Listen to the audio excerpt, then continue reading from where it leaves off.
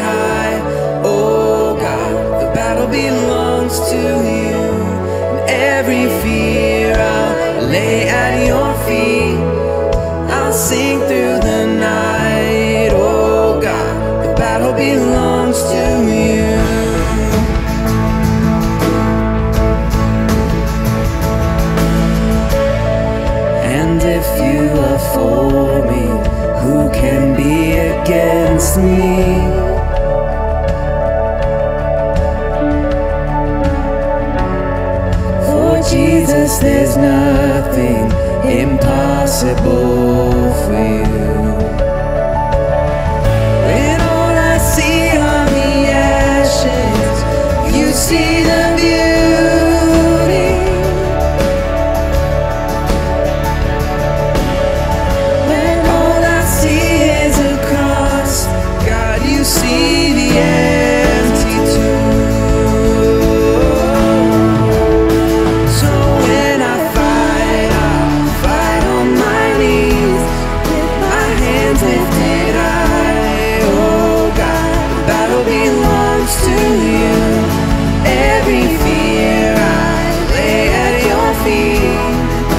Sing through the night, oh God, the battle belongs to you.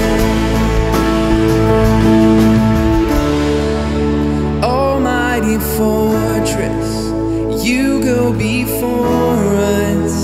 Nothing can stand against the power of our God. You shine in the shadows, you win every battle.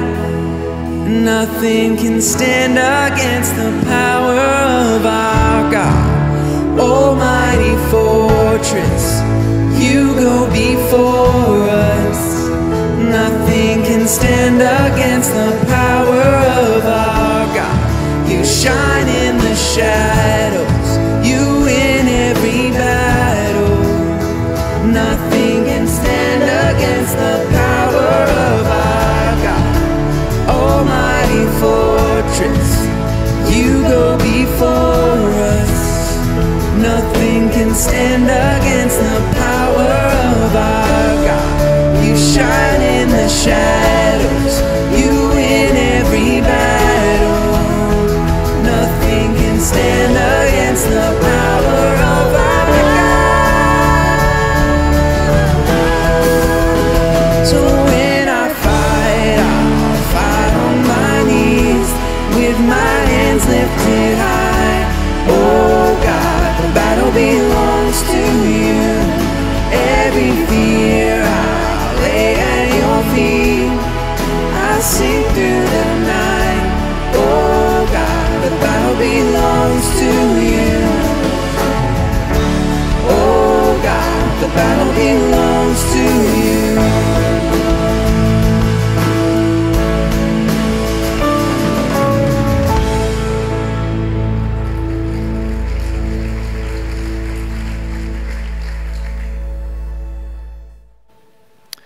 Well, good morning, Wayside.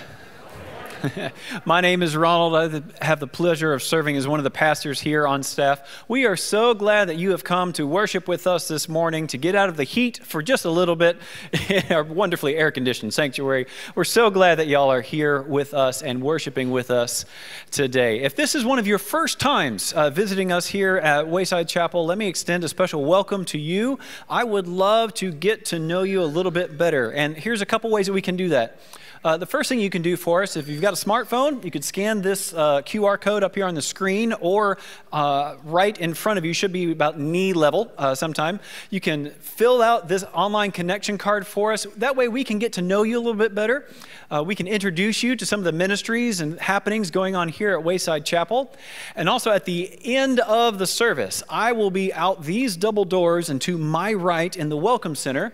I'd just love to put a face with the name. I'd love to answer any questions that you might have about Wayside, what we do here, the ministries that we'd have. I'd love to get you connected in any way possible. So let me just invite you to hang out with me a little bit after the service today. And Wayside, we just want to again say thank you so much for all the ways that you've been giving to Wayside Chapel. Thank you. There are 5 different ways to give. You see them up here on the screen. They've just been so faithful to give, and we just want to extend a special thank you for that. Also, we're really excited that today we are starting out our brand new summer series called Rhythms. We're going to be looking at a couple of spiritual disciplines, some ways that we can grow in our faith, both personally and corporately as a church. We're really excited about that. If you want a reminder about what we're going to be looking at, we have these little square cards. They're right out there in the foyer. You can grab one of those just for you so that you can follow along. You can know what we're doing. There's a QR code on there for some great online resources if you want to take your study a little further than where the sermon goes. And also, if you've got a friend who you'd like to invite to Wayside over the summer, this would be a great way to invite them, to let them know what we're going to be talking about. So you can find these out in the foyer. Pick a couple up, one for yourself, one to give away. We'd absolutely love for you to do that so you can know what's going on here at Wayside during the summer. And last, if you are worshiping with us online, this is a great chance to get your communion together. If you are here in the service with us and you did not pick up one of these communion cups, we have some ushers in the back. Just raise your hand a little bit. The ushers will make sure that you have a communion before we take it at the end of service. So not right now, we'll take it later, but just make sure that you put your hand up in the air. They're coming down the aisles right now. We want to make sure that you've got one so that you can participate with us when the time comes for communion at the end of the service. Awesome. Hey, let me just take a moment to pray for us, please, so we can attune our hearts to the service. Lord, thank you so much for everything that you give us. God, I know that in my family, summer's already a little crazy. God, I know that with traveling and with camps and serving and all these other places, God, summer can feel even crazier than the school year sometimes. So, Lord, would you help us focus our hearts now in this moment so that we can worship you for who you are. God, today, as Jason comes to encourage us about how we can put some rhythms into our life that would give us the abundant life that you promise us through Jesus, Lord, would you bless him? Lord, would you challenge us to not just listen, but to be changed? Father God, we're so thankful for your son, Jesus. And Lord, I pray that we would remember the sacrifice of Jesus, that it would be on our hearts and in our minds as we sing these songs and as we worship you. Father, thank you for your great love for us, for how you proved it by sending us Jesus. And so, Lord, it's in the precious and wonderful name of Jesus, I pray you bless this service, you bless Jason, you bless us, and be with us, God. Change us and challenge us. In the name of your son, Jesus, amen. Would y'all stand as we continue to worship?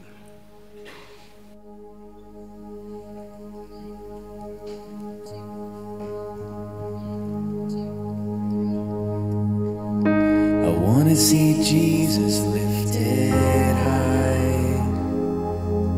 I want to see Jesus lifted high. I want to see Jesus lifted high. wanna see Jesus lifted high. I wanna see Jesus lifted high. I wanna see Jesus lifted high.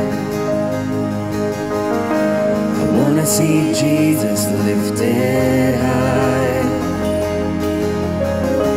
I wanna see Jesus lifted high.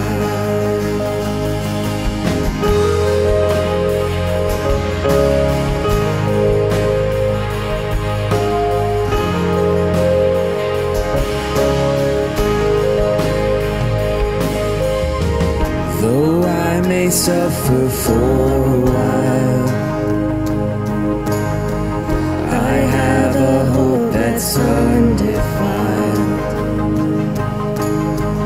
I see the part but not the whole, and I know this world is not my home. I wanna see Jesus lifted high. I wanna see Jesus lifted high. I wanna see Jesus lifted high. I wanna see Jesus lifted high.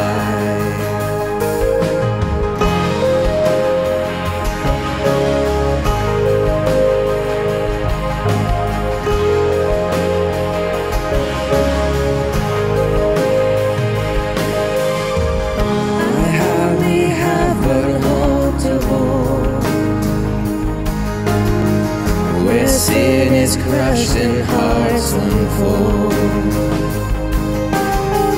This King who died to take my place, He stood and walked out of the grave. Yes, He did. He stood and walked out of the grave. I wanna see Jesus lifted high. I wanna see Jesus lifted high.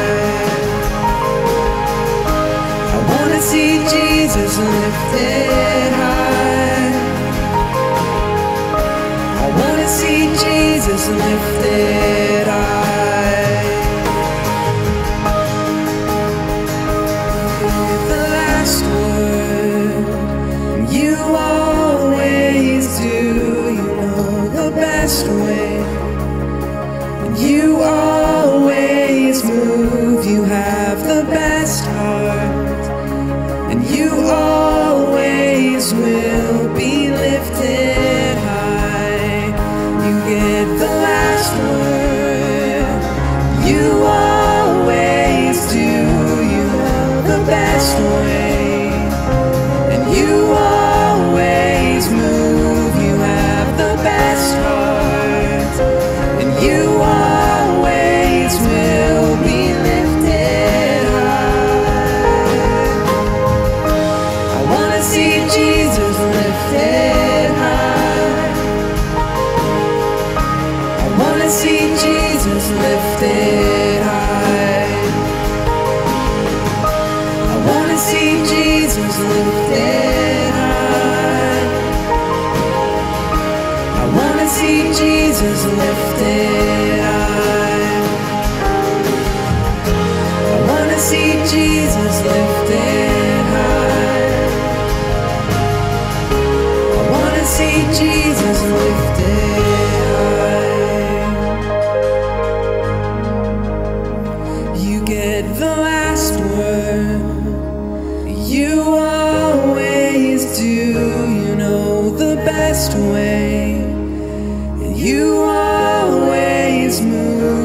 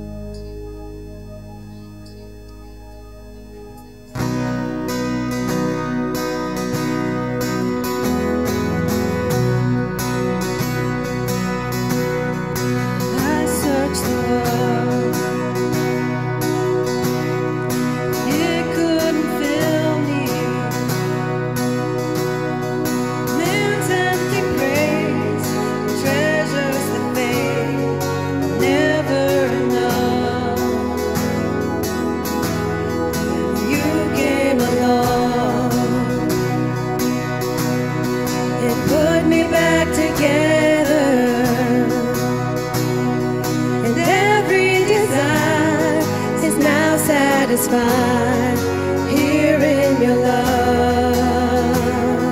Nothing better. Oh, there's nothing better than you. There's nothing better than you, Lord. There's nothing. Nothing is better than you.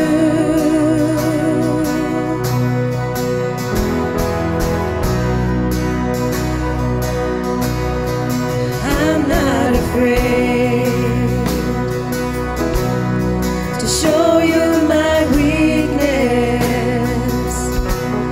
my failures and flaws. Lord, you've seen them all, and you still call me friend. 'Cause the God of the mountain is the God of the valley,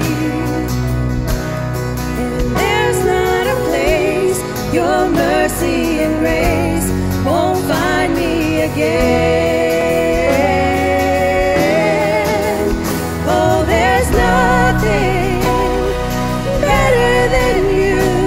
There's nothing better than you, Lord. There's nothing. Nothing is better than you. Oh, there's nothing better than you. There's nothing better than you, Lord. There's nothing. Nothing is better than you.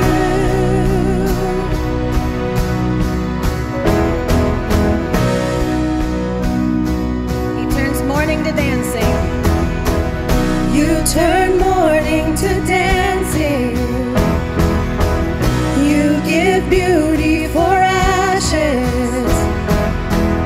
You turn shame into glory. You're the only one who can. You turn mourning to dancing. You give beauty for ashes. You turn shame into glory. You're the only one who can. You turn graves into gardens. You turn bones into armies. You turn seas into highways. You're the only one who can. You're the only one who can. Oh, there's nothing better than you. There's nothing better than you, Lord. There's nothing. Nothing is better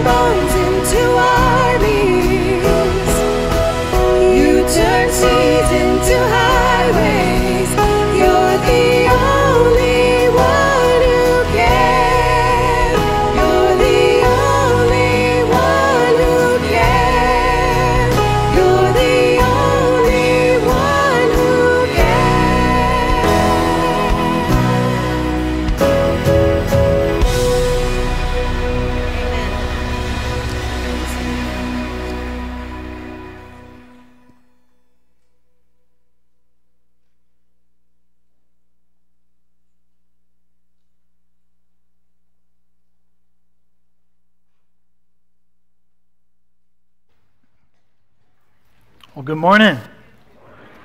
We are excited to start a new summer series called Rhythms. Today, our pastoral team is pumped about it. We've been preparing, kind of planning this series for the past few months, and we're looking forward to just seeing what the Lord is going to do with it.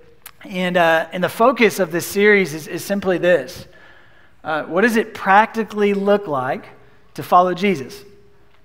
On a practical level, like what are some habits of devotion that will help us to live more like Him? And so we're going to hit on different spiritual disciplines like prayer and studying Scripture and giving and singing and resting well and sharing the gospel. Different spiritual practices that we see in Scripture and practices that are essential if we're going to live the life that Jesus lived. And the reason that we're calling this series Rhythms is because, first off, I like the way it sounds, okay? It sounds catchy, okay? But more importantly, I like the definition of the word rhythm as it speaks to the heart of what we're hoping to accomplish through this series. A simple definition of rhythm is this. It's a strong, regular, repeated pattern of movement. It's a strong, regular, repeated pattern of movement. And typically, when we think of rhythm, we think of music. We think of a systematic arrangement of musical sounds that produce a pattern, and it's beautiful and it's easy to follow. And that's really the heart of what we're hoping to accomplish through this series. Our prayer is that as a church, we would lean into this series and really apply what is being taught so that we can pattern and arrange our lives after Jesus. And the hope is that as we do so, we'd experience something beautiful. That perhaps we'd experience the fullness of life in which Jesus talks about. For Jesus once said, "I've come so that you may have life and have it to the full." And that's the aim in this series. Like how do we get our arms around the full life that Jesus talks about? Well, I think we do so by imitating His rhythms, by following His pattern of life. And personally, I'm excited about this series because what we're talking about this summer is something that I personally want to grow in myself because I'm not where I want to be yet. Personally, I want to experience more joy and I want to experience more peace than what I'm currently experiencing. I want to know God more than I currently do. I want to become more spiritually and emotionally healthy. But if I desire those things, then I'm going to have to be intentional about creating a better rhythm in my life so that I can position myself to experience what my heart is longing for.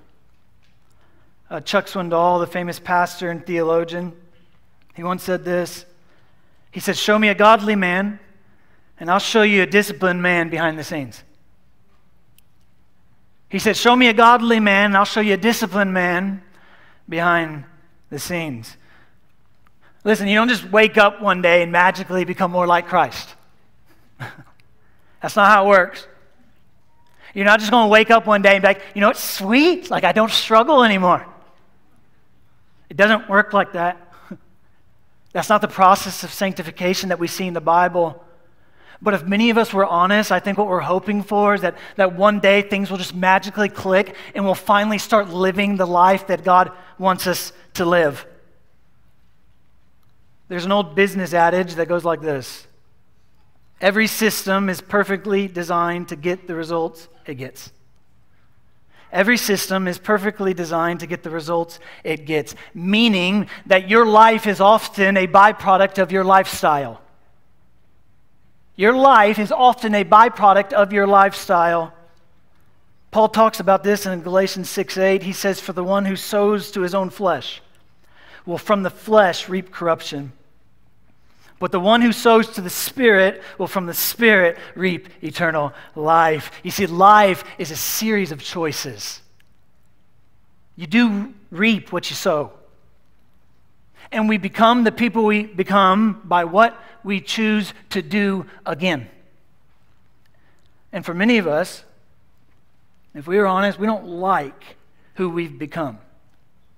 but we're not willing to make any of the necessary changes to do anything about it. And you know what that's called? That's called insanity. Insanity can be defined this way. It's doing the same thing over and over again and expecting different results.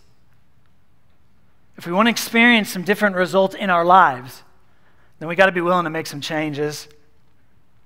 And the good news is that we have a Savior who specializes in transformation. But if you want to experience that transformation, you've got to heed his call where he says, come, follow me. Follow me. Jesus doesn't just say, come believe in me. No, Jesus says, come follow me. Come pattern your life after me. Imitate my rhythms.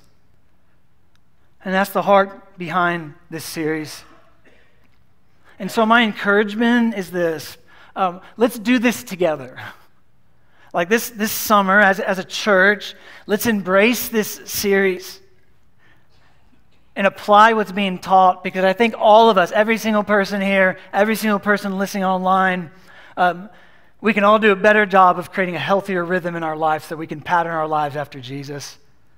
And perhaps if we'll do so, we'll experience the change in our lives that we're always hoping for.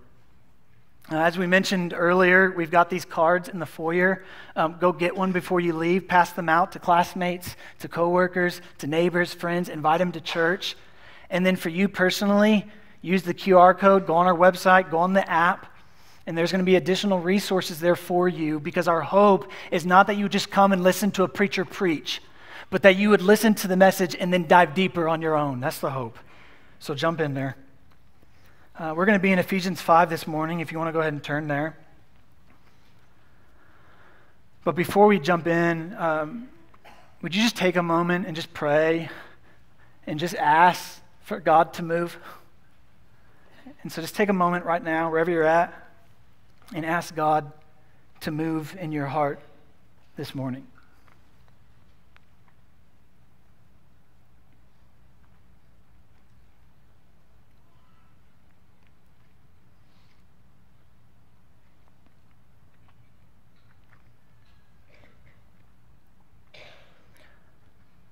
Well, Father, we give you this time, and we want to ask you to have your way.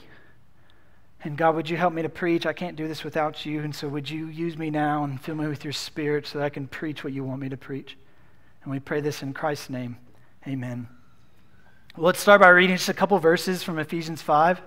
We're just going to read verses 15 through 17. If you want to open there, great. If not, just listen. As I read, it's not long. It says this, verse 15, therefore, be careful how you walk, not as unwise men, but as wise, making the most of your time, because the days are evil.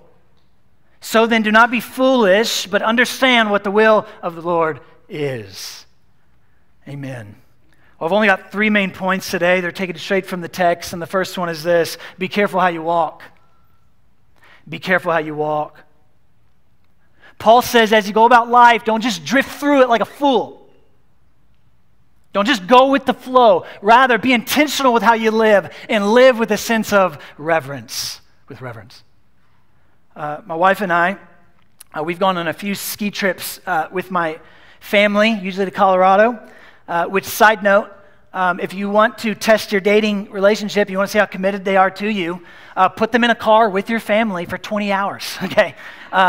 You're going to find out real quick whether they are the one that God has for you, because that experience might, just speed up the process, okay, if they're not. Or you'll persevere like my wife did and been happily married for 12 plus years, okay? But a few years ago, my wife and I, we were driving back from Colorado with my family, and we hit some icy weather in a small East Texas town called Balmorhea. And as we were driving slowly on this highway, it's a 2-lane highway, and it started to come to a stop because there's ice on the road. When my dad would tap on the brake, he would start to slide. And we realized we were kind of in a predicament. And all of a sudden, every few hundred feet, we'd look over to the side, and we'd see a big semi-truck laying on its side off to the road. And we started looking around. We were like, what in the world is going on? And then all of a sudden, I hear my dad cry out in this voice that I've never really heard before. And he says, everybody, hold on. Hold on. And we turn and look, and there's a big semi in the left lane. We were in the right. It couldn't stop. It hit some black ice. It was coming straight towards us. We saw the tail end of that truck. It started to move, and it looked like it was about to hit our car. There was nothing we can do about it. Talked to my dad about it. He'll get teary-eyed talking about it because he had this sinking feeling in his gut, knowing there was nothing he could do. This could be it. And by God's grace, that truck, right before it hit our car, it swung back to the other side and went past us. And then it kept going a few hundred more yards until finally it jackknifed. And then we figured out why all these semis are on the side of the road, because they have to pull that truck off and lay it down. And after a few more trucks doing this, they finally decided, it's probably, we need to shut down the highway. And so they did. And we became refugees, because they then detoured us into this small West Texas town where we spent the night in the community center in Balmorhea, And I've got a whole nother sermon illustration for you, but I'm not going to share about that today, That was an experience for itself. But I'll tell you, because of the events and because of the hazardous conditions, you better believe that our senses came alive, As we were slowly driving down this line of cars to this small West Texas town, we became fully aware of everything that was going on around us. We became alive. Alive. And that's what Paul is saying here. He's encouraging believers to live like that. He says, listen up. He says, the days are evil. This world is a hazardous place, so make sure that you are fully aware of your surroundings and follow the path that God has laid out before you with trembling and great reverence. The Greek here for be careful, it carries the connotation of precision and accuracy. Paul is saying, walk carefully with exactness. Don't just drift through life, rather be intentional with how you're living. Paul contrasts here the way of the fool versus the way of the wise. And his words here echo the entire theme of the book of Proverbs. The word proverb in Hebrew literally means a comparison. And essentially what the book of Proverbs is the author is comparing the life of the fool versus the life of the wise.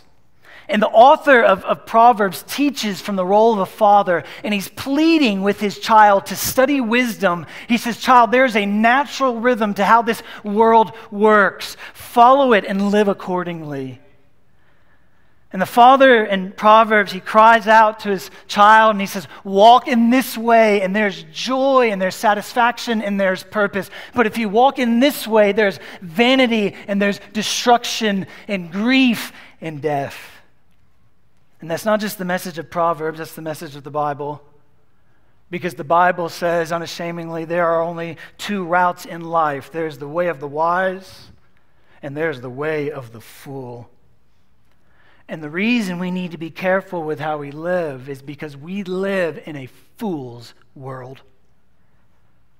The world that you and I live in is a world dominated by fools.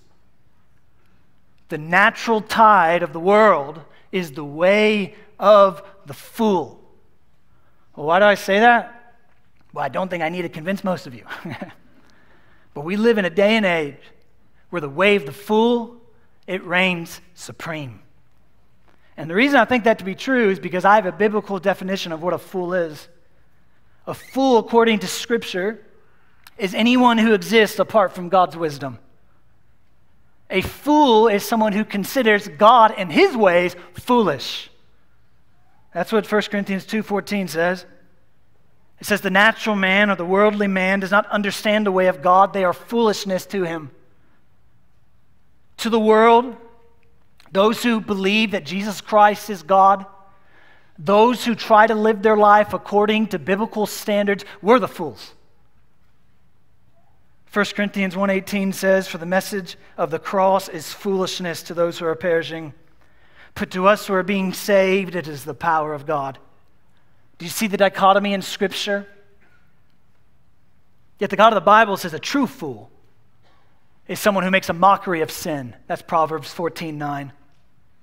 A true fool is someone who draws up and makes up their own rules. They're the God of their own life. They choose how they want to live. What's right and wrong is based off of personal preference. Does that sound familiar? Is that not the world we live in? And the reason this world is run by fools is because every human born on the face of this planet is born into foolishness. That's Proverbs 22:15. Foolishness is bound up in the heart of a child.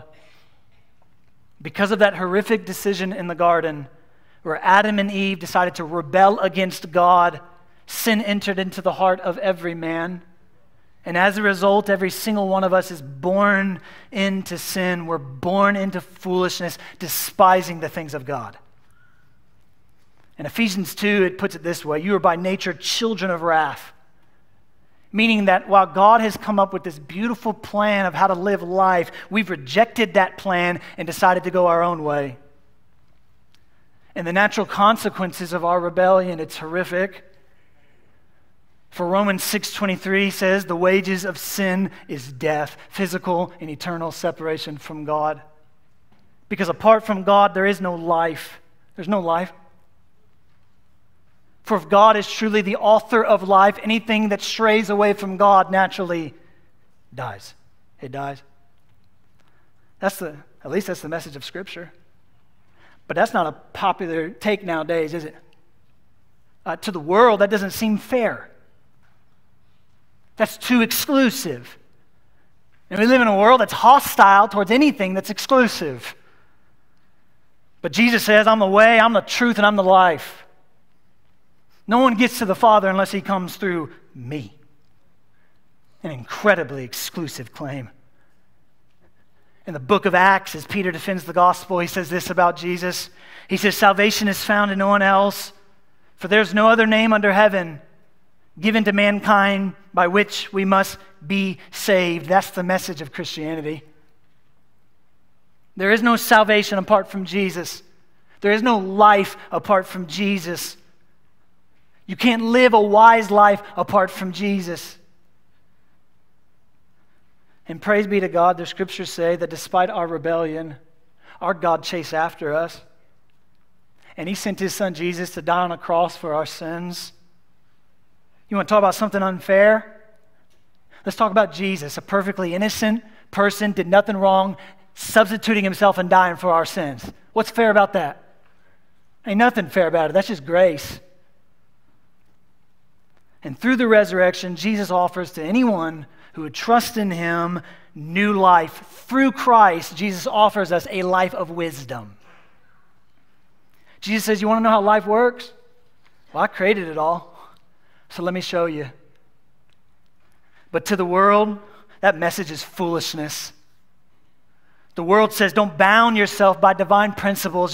Just do whatever you feel is right. Is that not the culture that you and I live in right now? But the message of the Bible is there is a right way to live. There are divine laws and rhythms that guide this universe that have been put into place by a very real and a very personal and powerful God. There is a purpose to this life, but that purpose cannot be found unless you check into the divine source who created all things. And that's the message of Scripture. Now, some of you are like, Pastor, chill out, brother. You preaching to the choir. Okay, like we already believe that, man. That's why we're at church. We get it. But the reason I'm saying all this is because even if you believe in Jesus, even if you believe in everything I just said, if we are not intentional about how we live, we will go down the path of the fool. Because that's the natural tide of this world. The natural tide of this world is against the things of God. Therefore, even as a believer, if you're going to live for the Lord, you're swimming upstream. And that ain't easy. That's not easy. In Ephesians 5, Paul is not talking to non-believers. He's talking to believers. He says, be careful how you walk. Because if you're not, you'll waste your life and you'll go down the path of the fool.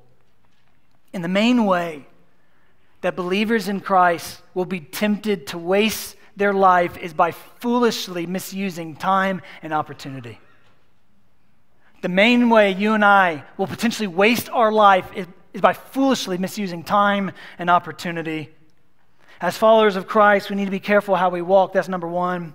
And then number two, we need to make the most of our time. We need to make the most of our time. I preached over Hebrews 12 a few months ago. And in Hebrews 12:1, it says, "Let us lay aside every weight and run the race that is set before us." In other words, God has determined a very specific race for you and I to run. There's a start to this race and there's a finish. In Psalm 139:16, the Bible tells us that all the days ordained for me were written in your book before one of them came to be, meaning God already knows exactly when and how each of us will die. That's why Jesus says in Matthew 6:27, "Can any of you, by worrying, add a single hour to your life?" He says it's already been determined. God already knows how long you're going to live on this earth. The question we get to decide is, what are we going to do with the time we've been granted? James put it this way in chapter 4. He said, "Don't say tomorrow we'll do this or that. For you know not what tomorrow brings, for your life is a vapor that appears for a little time and then it vanishes away." In Psalm 90, verse 12, the psalmist prays. He says, "Teach us to number our days." Why? Because it's wisdom to take account of the limited time we have on this earth. Last week, my oldest graduated kindergarten. Big moment. She had her cap on, went over her ears. But it felt like just yesterday that we were bringing home that sweet girl from the hospital. And those first few weeks, man, were a blur. Okay, you young parents out there, I'm praying for you. Okay, some of you there right now. And in the blink of an eye, that little baby has developed this amazing little personality. She can read and write. She's swimming on the swim team. And she's making choices that are developing her into the woman that she will one day grow up to be. But it goes by fast, doesn't it? All of us can remember events that seem like just yesterday. For some of you, you can remember events that happened 10, 20, 50 years ago. Every breath we take is a gift, isn't it? Your life is a gift. Don't waste it pursuing meaningless things, because you only get one shot at this thing.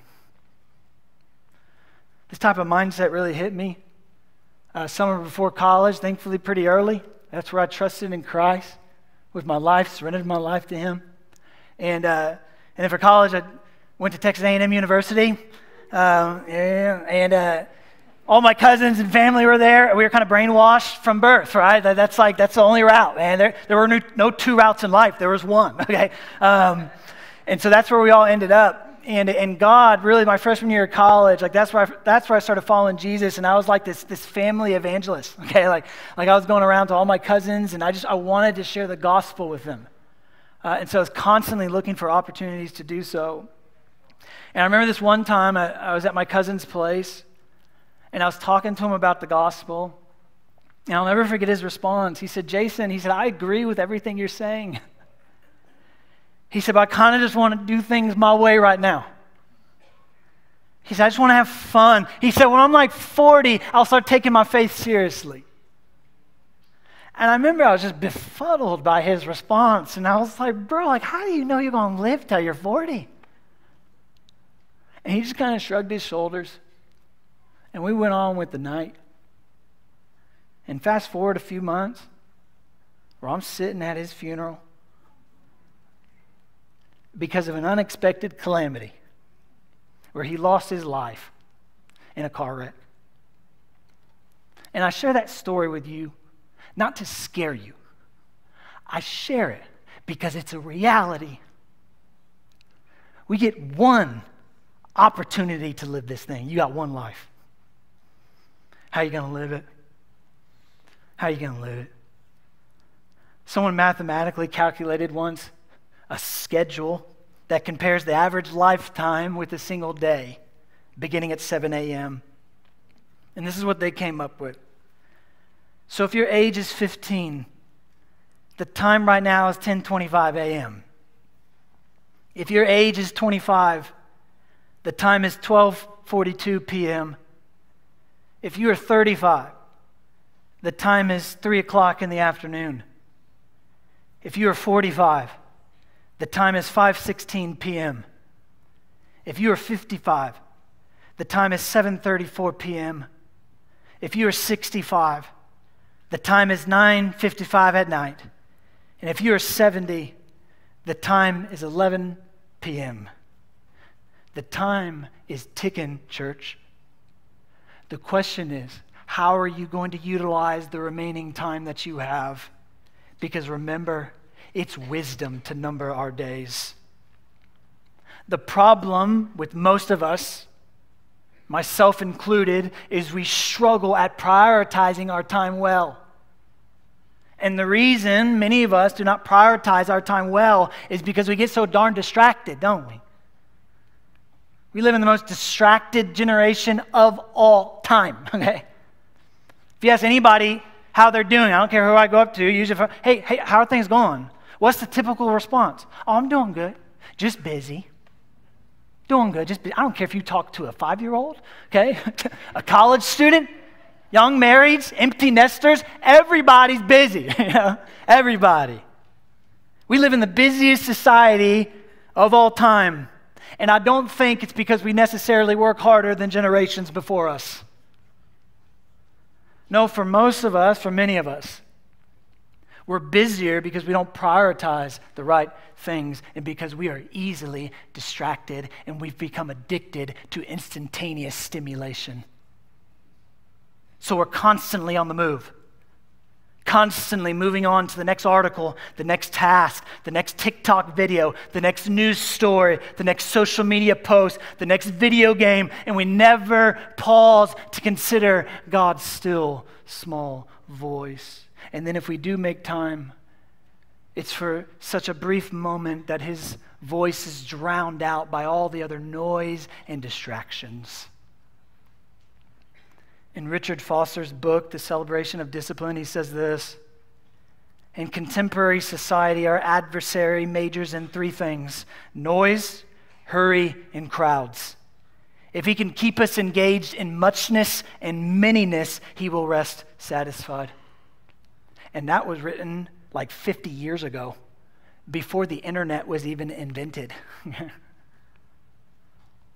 Corrie ten Boom once said that if the devil can't make you sin, he'll make you busy. Both sin and busyness have the same effect. They cut off your connection to God, to other people, and even to your own soul. I just read John Mark Comer's book, The Ruthless Elimination of Hurry. And in that book, he says this. He says, Satan doesn't show up as a demon with a pitchfork. He's far more intelligent than we give him credit for.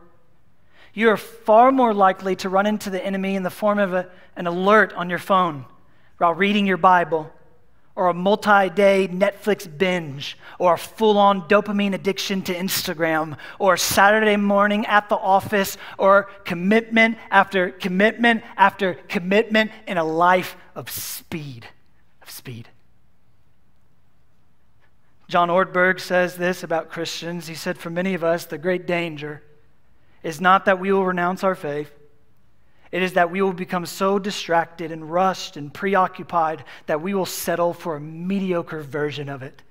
We will just skim our lives instead of actually living it. Does that resonate with anybody or just me? In John Comer's book, he says this, a stat about the average iPhone use. And it says the average iPhone user touches his or her phone 2,617 times a day. Another study done for millennials, which is my generation, put that number at twice that. And that's just phone use. It's not talking about your computer. It's not talking about checking your email. It's not talking about watching ESPN or the news or weather. So much time is lost in the black hole of the device. I was talking to a guy in our singles ministry a few years ago, and he said, you know what I call social media? And I said, no, what? He said, I call social media WMD, weapons of mass distraction. Now listen, I don't think that we all need to throw away our phones or delete our social media accounts or quit our jobs. Maybe some of you do. Pray about it, okay? But my point isn't that all this stuff is in and of itself bad. Social media, technology, our jobs, all of these things can be used for good. I'm not saying that we need to cut everything out of our lives. But what I am saying is I think we do need to deeply consider our schedules and then ask ourselves, am I making the most of the time that God has granted me? And then if we're not, then may we be willing to make some changes. In fact, let me give you like a really simple homework activity, if you're bold. I want you just to, for a week, keep a log of all of the time that you spend on trivial things. Time wasted on trivial things. Just 1 week. Just give it a shot. And I guarantee you, you're going to be shocked at how much time is wasted on entertainment. In Ephesians 5, Paul warns believers to walk wisely. He begs believers to make the most of their time. In the Greek, he literally says, redeem the time, redeem it, buy it back. You've got to fight for it. Make the most of every opportunity because you only get one shot. And every day is a gift. It's a gift. We get one shot at this thing. How are we going to live it? How are we going to live it? Which is why Paul says, number 1, be careful how you walk. Number 2, make the most of your time. And then number 3, understand God's will for your life. Now, we could do a whole sermon on the will of God. But at its most basic, the will of God is this. We're supposed to repent of our sin and then turn to Jesus. That's God's will for every single one of us. Repent of sin, turn to Jesus. And then once we trust in Christ for the first time, God's will is that we would continue repenting of sin and following Jesus, imitating his life and patterning our lives after him. God desires a relationship with us. This is God's will for you. God's will is that you would know Jesus on a deep level, that you'd spend time with him, that you'd experience his love, that you'd experience his grace. He wants to manifest his grace through you. That's God's will for your life.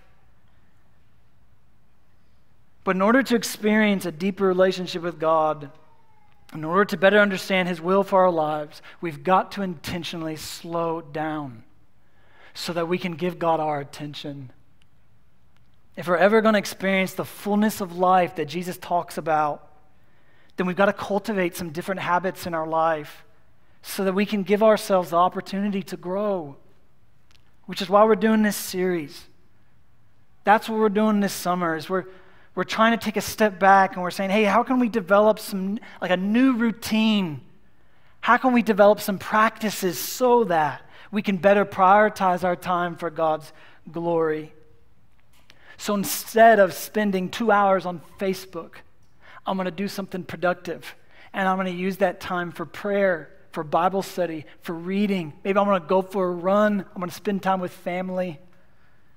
Instead of overcommitting myself, I'm going to make sure that I've intentionally carved out time for my spouse so I can better get to know them in a deeper way. Instead of indulging in another form of entertainment, I'm going to think about the children that God has blessed me with, and I'm going to foster that relationship. How can I best utilize my time for God's glory? And how can I experience the fullness of life that Jesus speaks of? A life that consists of more joy, more peace, more harmony, more satisfaction, more healing, and more purpose. But if we want that life, we got to be willing to make some sacrifices. But I promise you, the sacrifices we make will pale in comparison to the life that we gain. My third born little girl, her name is Kinsley. And Kinsley, her birthday is on July 25th. She is turning 2, okay? And her hair is starting to come in. Okay? My kids are usually bald until age 2, okay? And Kinsley is at the age where she is learning words by the day, and she is just babbling nonstop. Like babble, babble, babble, babble, babble. And she talks with her hands, just like Daddy, okay? And a few weeks ago, I was on my phone, wasting time on my phone on the couch, and Kinsley was sitting right next to me.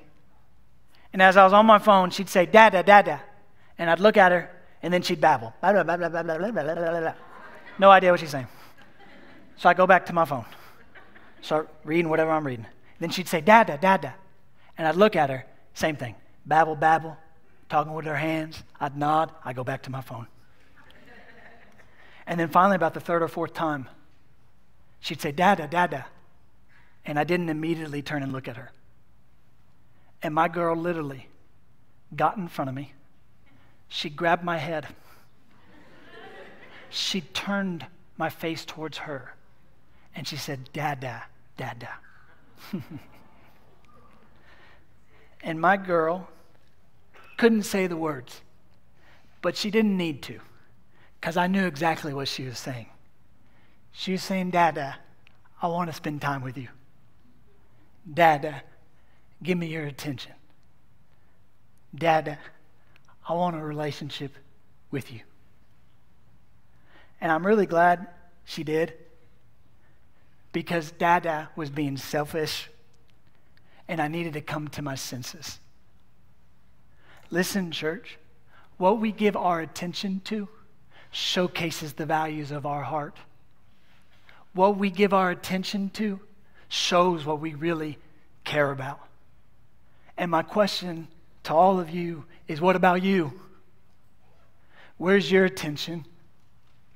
What takes most of that time? And does it represent the values of your heart?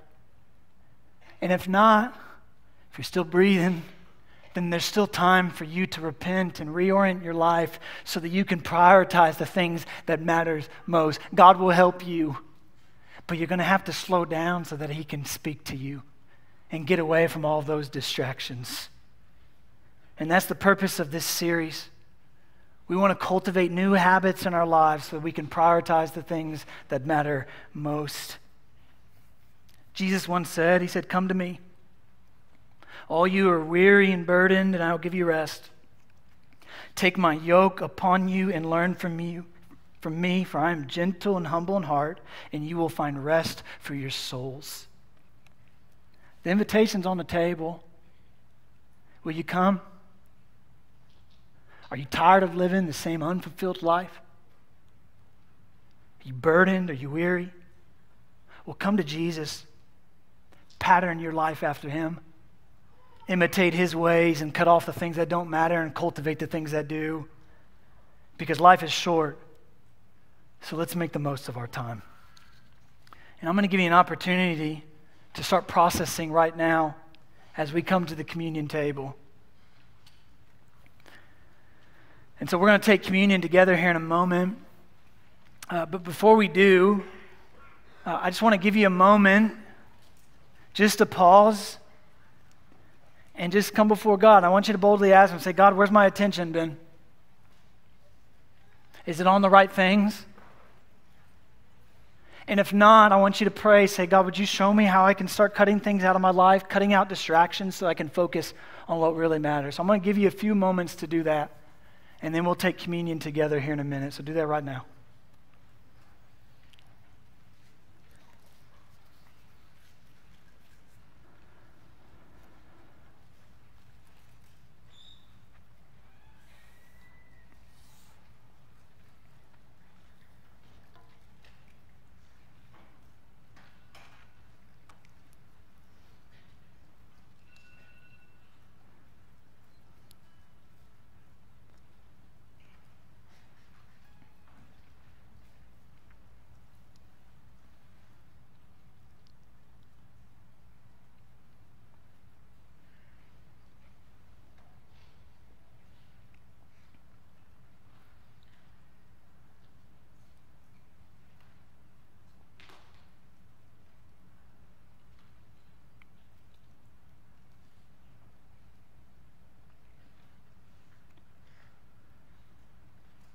church, what communion reminds us of is that despite all our flaws and despite all the times we've wasted opportunities, our God still loves us.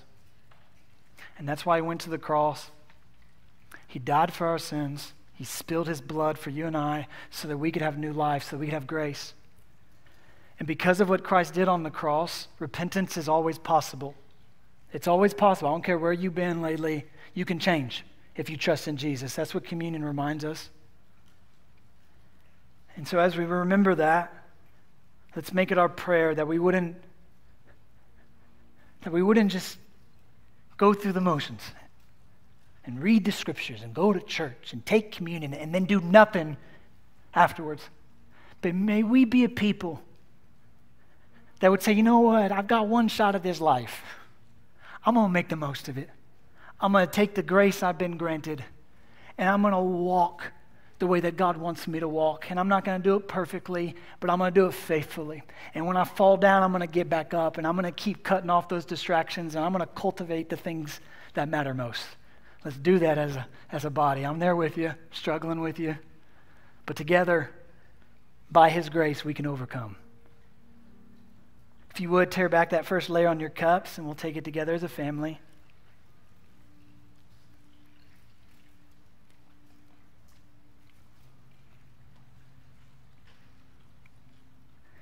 In God's word, it says this. It says, the Lord Jesus, on the night when he was betrayed, he took bread.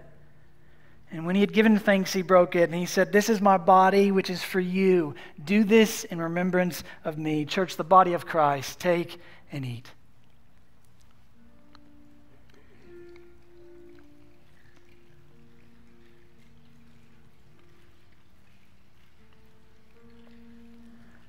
In the same way, Jesus took the cup after supper, saying, this cup is the new covenant in my blood.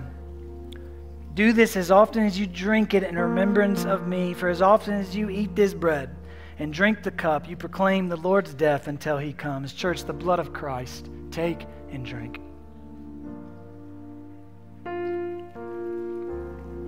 Would you pray with me?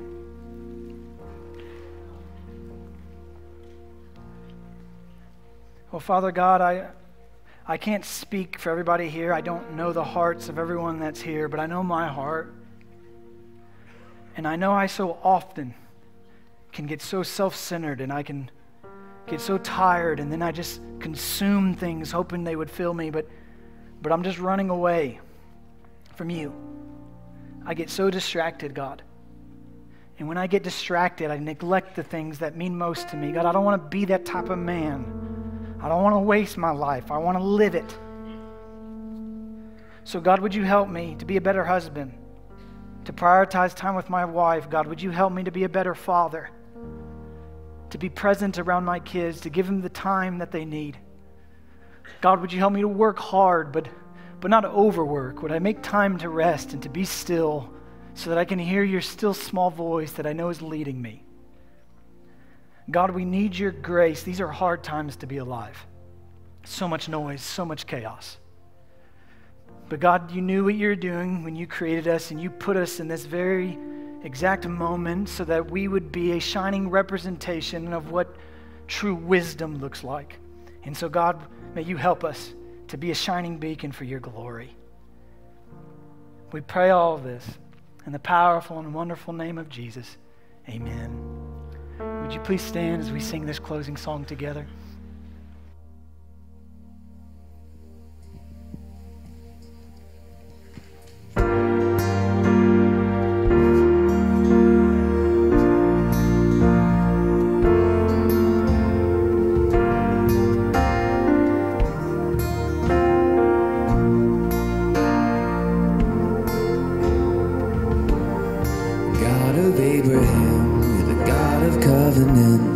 Faithful promises.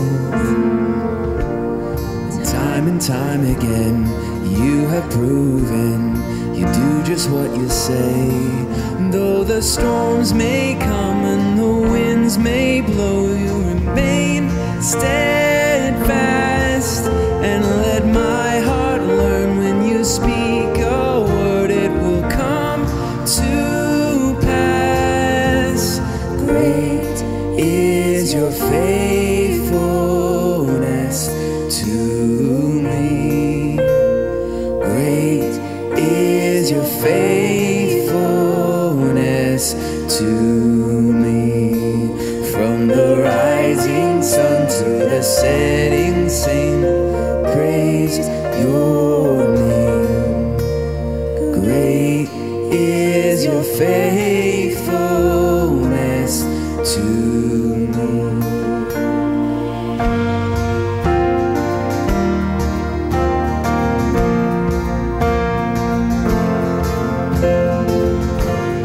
God, from age to age, though the earth may pass away, the word remains the same.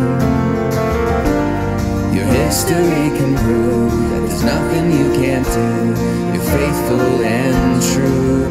Though the storms may come and the winds may blow, I'll remain steadfast and let my heart learn when you speak a word, it will come to pass.